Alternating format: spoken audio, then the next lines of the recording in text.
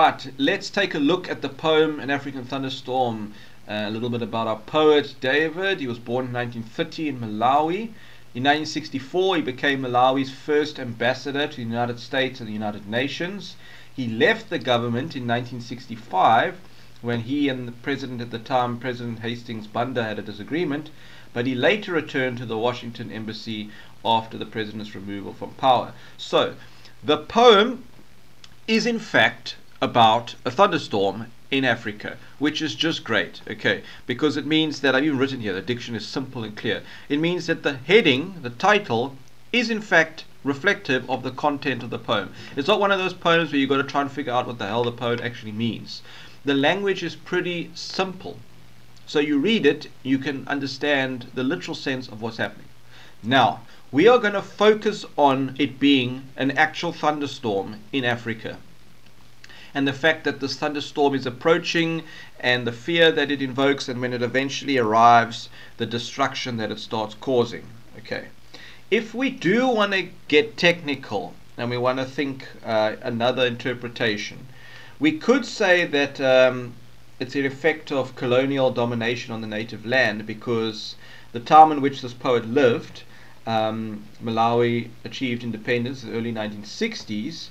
So we could say, okay, maybe we can accept that interpretation, because also he talks about, in the last stanza, the tattered flags, which could have a nationalistic connotation.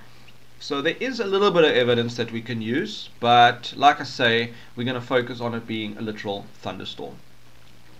Alright, look at the structure of the poem. We can see that it's free verse, and if we had to give an explanation as to why is it free verse, well, the fact that the wind is free flowing would be quite a nice explanation. I mean, if you think about the strong winds now that have been created because of this pressure gradient and all that, then you would notice that, okay, well, the wind's not going to be like blowing at, I don't know, 80 k's an hour continuously. That's not how wind works, right? It comes in gusts, it changes direction, so it's irregular. So the lines are irregularly shaped to show that the wind kind of has a mind of its own, and it's not rigid. Even the stanzas themselves contain a different number of lines. Okay, so this thunderstorm is coming from the west. So the poet is saying in Malawi, or in the setting of this poem, the thunderstorms are coming from the west. Clouds come hurrying. I suppose that could be clouds come alliteration. We're not going to worry too much about that right now. Come hurrying with the wind.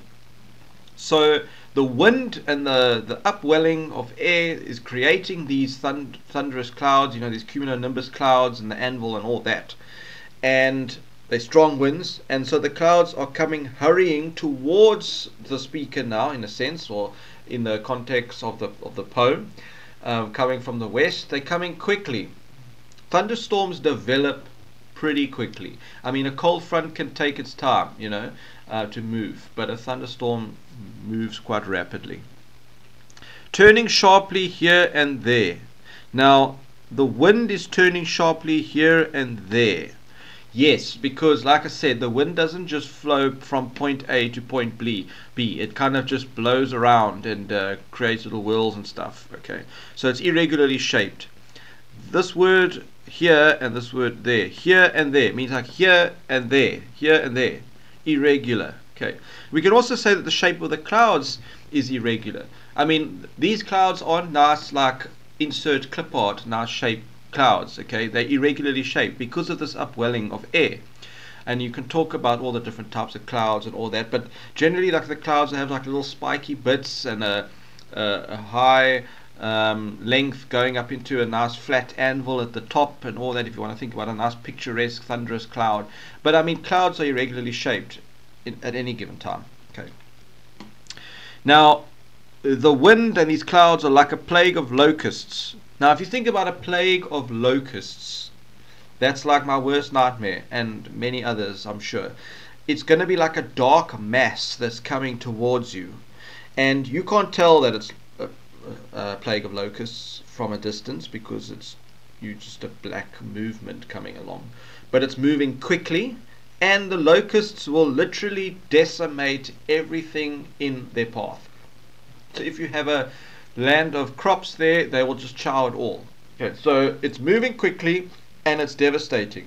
Just like the storm. Moving quickly, hurrying, and it's devastating. Whirling, tossing up things on its tail like a madman chasing nothing. A thunderstorm is intimidating, and it doesn't seem to follow any logical pattern. A cloud will just form suddenly out of nowhere, and the storm might change direction. And of course, whirling and tossing up things on its tail, like you can think about all the leaves and the dirt and the sand and the branches and whatever that have been thrown all over the place and maybe lifted off the ground because of these strong winds. Okay, and he's comparing that to a madman chasing nothing. All right, and I've written here, no apparent destination, haphazard, erratic. If you think about a madman running around, he's like cooked in his head. He doesn't know what he's doing. He's just running here and there and everywhere. So yeah, if you think about the poem Sunstrike, where the guy's digging for gold and diamonds and that, although he's actually just looking for water at that time, it talks about him digging sporadically. It's a similar thing here, like here, there, no fixed kind of pattern. Okay, second stanza. Pregnant clouds. The clouds have been personified here. They're pregnant because they're holding all this water. Okay, it's not raining yet, so they haven't given birth to the rain yet. Rides stately on its back, gathering to perch on hills like sinister dark wings. Okay, so here come these looming black clouds, and they're quite low because they're full of water. All right, and they're going to be gathering to perch on hills. So if you think of a mountain, because this cloud is so heavy, it's so low that it actually is like at the same height as the peak of a mountain. So it's almost as if it's going to be perched on top of this mountain. Okay, like sinister dark wings. Sinister, evil, and then of course wings, probably because of the shape of the cloud. It's got quite a large expanse, so it looks like wings, and of course it's dark because they are dark clouds. Okay, now that line there and that simile, I've put here vultures. Like vultures are pretty evil things. Well, like they're ugly things, and they like wait for animals and people to die so they can go and eat them. All right, or we could talk about some supernatural demons here. We don't know, but the fact of the matter is that the poet is successful in describing the storm by saying that, listen, it's a bad thing and it's coming quickly. Right, I didn't speak about it here, but this whirling, tossing, the ending in ing here, these present participles, it almost makes the movement seem like it's happening right now. Okay, I've even written here that irregular line length conveys the unpredictability of the storm. Okay, moving on, some more alliteration here. The wind whistles by. That W sound kind of mimics the sound of wind whistling through the trees and the leaves and stuff. Okay, so this wind is whistling by, and trees bend to let it pass. Now, if you think about all these trees, when the wind comes, the trees are going to just like bend to give way. All right. What the poet is saying there is that even a tree, which is pretty solid most of the time, is not going to stop the storm. It's as if the tree is saying, well, hang on just a second, don't worry, I'll move out your way. There, off you go. I'm not going to try and stop you. Okay, it's almost like the tree is now bowing to the king, because the wind and the storm is so powerful that even the tree knows not to try and stop it. Okay, so the tree and nature is recognizing that there's a greater force in nature on its way. Third stanza, in the village. Okay, so these first two stanzas are all about the storm and its approach, describing the wind, describing the clouds, etc. Now we get to the third stanza where it's like, okay, what is happening on the ground before this storm has reached there completely? In the village, screams of delighted children toss and turn in the din of the whirling wind. Okay, now I don't think they're necessarily delighted because they can see a thunderstorm coming. although they are completely oblivious probably to what the thunderstorm means. But they're just having a nice time, you know, they're just enjoying life, playing around in the dirt and stuff, okay? They don't know like the worries of the world, okay? So they're just screaming, having fun. And they're tossing and turning, and again there we could see some more alliteration. In the din of the whirling wind. A din is like an unrecognizable sound. Okay, if you think about a lot of people talking all at once, you can't actually hear any distinctive sound. So the din of the whirling wind, it's not like the same sound all the time. Okay, because the wind travels through trees and around houses and stuff, so it's like irregular. And then even there we have more alliteration. Whirling wind, woman. Okay, babies clinging on their backs dart about in and out. Okay, so you see these lines here are running into each other. Okay, we call that enjambment. Okay, enjambment present, enjambment. Okay, which we know are run-on lines. Okay, so the woman obviously very aware of what this thunderstorm approaching means, and babies clinging on their backs. And I've put their image of Africa, you know, so if we had to ask you, quote a line or explain why this storm or this poem, you know, the setting of this poem is in Africa, except for the title obviously, what evidence is there in the poem that suggests that this setting is in Africa? You can talk about a village, but that's not really very applicable. You get villages all over the place. So this babies clinging on their backs, that's very much an African culture. Okay, now these women are darting about in and out madly. These short lines here create the image of the wind's haphazard movement, and the fact that the women are moving so quickly, because now they're trying to get their children inside or get the washing off the line and things like that, because they know what's coming. Dart about in and out madly. The wind whistles by whilst trees bend to let it pass. So we've got a similar thing to stanza 2 here, except instead of and, they've used whilst. Okay, nothing really to say about that. Okay, it's just a change. But again, showing that the trees are saying, hang on, we're not going to stop you, don't worry. Last stanza, clothes wave like tattered flags. The wind is so strong that you can imagine flags that are all frayed and that, okay, or tattered, flapping around in the wind. That's what their clothes are doing. And the effect of that is to create disorder. The storm is so powerful that anything that's in its path is at the mercy of the storm, including people. So much so, this wind, that the clothes actually fly off the people.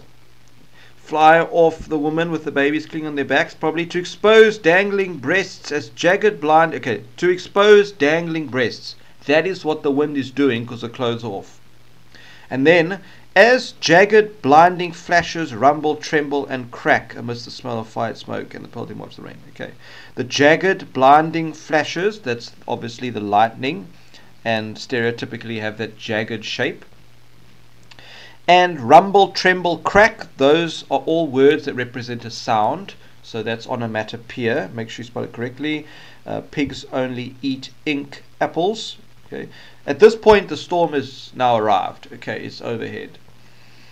Amidst the smell of fired smoke and the pelting march of the storm.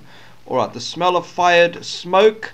The lightning's probably striking trees and that, and it's actually burning the land.